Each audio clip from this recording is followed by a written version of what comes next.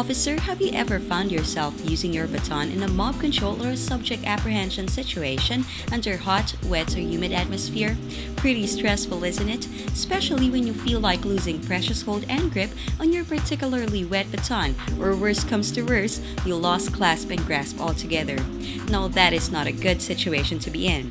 That is why there's a baton for such circumstances that is so good that you won't have to worry about losing grip anymore. From Armament Systems and Procedures Incorporated, manufacturer of world-class quality batons, comes the baton with a master grip, the ASP Friction LOC F21WB Wavemaster Black Chrome Baton. The ASP Friction LOC F21WB Wavemaster Black Chrome Baton has all the features an ASP Friction LOC Black Chrome Baton have: lightweight and strong, 4140 carbon steel tubing, corrosion resistant, black chrome finish, Friction LOC features swing open extension mechanism, the works. With all these physiognomies, the ASP Black Baton is a formidable instrument in the field. But if you lost your hold on it, all of that counts for nothing.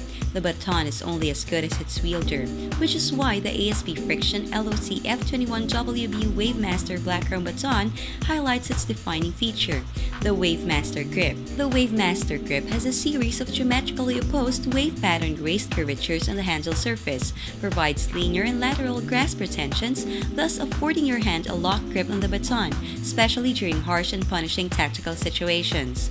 Check out the Wavemaster specifications: elastometric grip, soft feel, tear-resistant, improved grip durability, internal positioning rings, raised ribs, opposing arc pattern, improved linear retention, and improved lateral retention. Now you can be sure that this baton won't be dislodged no matter the situation. Go order it now at Crime Solutions Store at a very affordable price. With the ASP Friction LOC F21WB Wavemaster Black Chrome Baton, you will always have the upper hand. ASP, protecting those who protect.